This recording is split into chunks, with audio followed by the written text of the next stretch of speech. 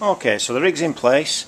Basically, for those who don't know, we've got a bridge in place. That's because on this occasion we're testing the near leaf. The near leaf, that's the nearest leaf to us, not the remote leaf. So we can't use this skinny brickwork as a bridge. What I mean by that is, as we apply tension, obviously we're going to get compression against the wall, and we want that to be remote from the fixing position. So we've got a bridge on the wall, so as we apply tension on this tie, pulling this way, it'll be pushing on there, well away from the fixing point. Because really, any failure will occur in the substrate, which is soft, not on the very hard, very hard to pull out Cintec. Okay, so we're lined up. Up we go.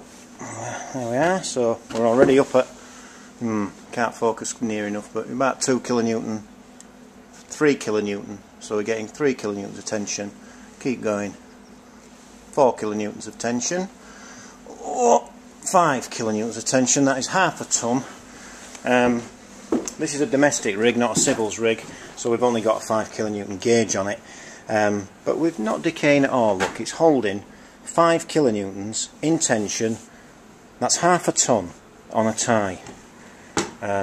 So there you are. That's how effective a combination of skilled operatives and Cintec grouted anchors can actually be, even in the softest of materials.